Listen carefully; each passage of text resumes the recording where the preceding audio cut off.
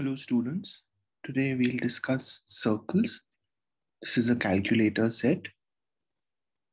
Let's start with question 1. In the figure, A is the center of the circle. The measure of angle RAS is 74 degrees. So let's draw that. This angle is 74 degrees and the measure of angle RTB is 28. This angle is 28 degrees. What is the measure of minor arc BR? Minor arc BR would basically mean angle BAR. So this is X that we have to find. Okay. So the interesting thing is that we notice that AR and AS are the radii, right? AR is equal to AS, and that's the radius of the circle. So angle ARS and angle ASR need to be equal. And since they, together with 74, are the angles in a triangle, we can say let angle ARS and ASR be Y. So 2Y plus 74 is equal to 180. So 2Y is equal to 6106. So Y is 53. So each of these angles is 53 degrees. Now we see that in this triangle ART, in triangle ART, angle RAB is the external angle, right? RAB is the external angle. And what do we know about the external angle? External angle is the sum of interior opposite angles, right? So what are the interior opposite angles for angle RAB? That will be angle ART and angle RTA, which is 53 plus 28, which is 81, right? So we find that angle RAB is 81 degrees, and that's exactly what the minor arc BR measures. And so my answer is 81.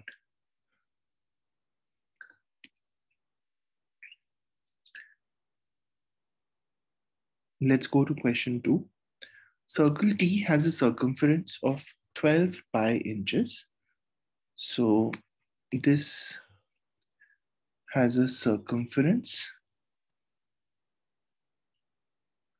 of 12 pi. We can write this as 2 pi r is 12 pi. So r is 6. The radius of the circle is 6. Segment XY is a diameter. If the measure of angle TXZ is 60, so this angle is 60. What is the length of segment XZ? Now, since XY is the diameter, we know that the length of XY is going to be 12 because radius is 6.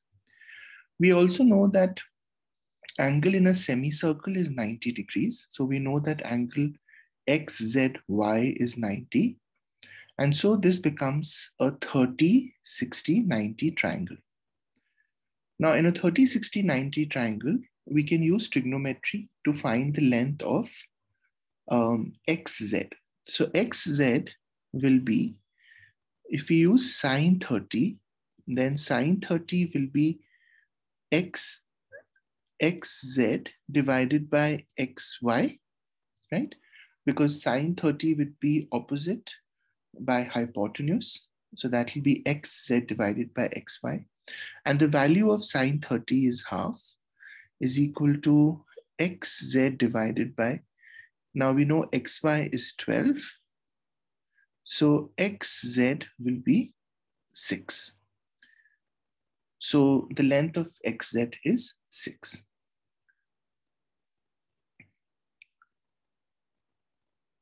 Let's go to question 3. The figure depicts half a circle with radius r is equal to 10 inches, right?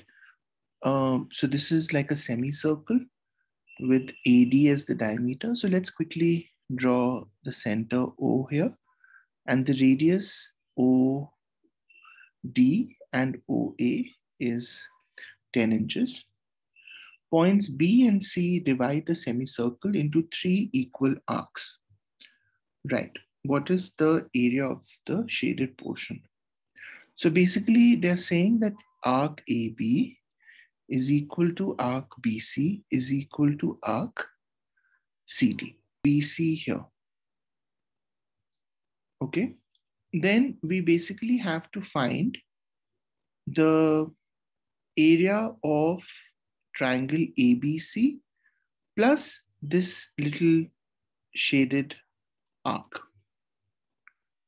Now, if I draw OB and OC, I can see that triangle OBC will have the same area as triangle ABC because they have the same base BC and they have the same height, which is the height of triangle OBC, and also the height of triangle ABC. So area of triangle ABC is the same as area of triangle OBC. And so the entire shaded area, which means the area of the gray portion, is basically, so the gray portion is basically the area of sector OBC, right? Because that will include that blue shaded area as well.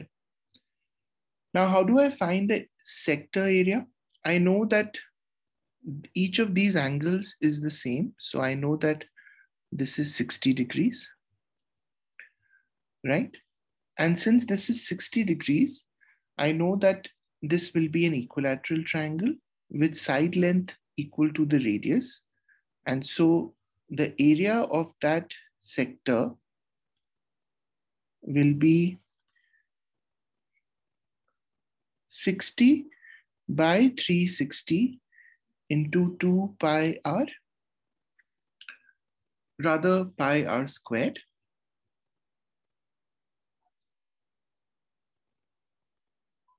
Right? So that would be 1 by 6 into pi, and radius we already saw was 10 into 100. So that comes to 50 pi by 3. So the area of the shaded portion is 50 pi by 3 units.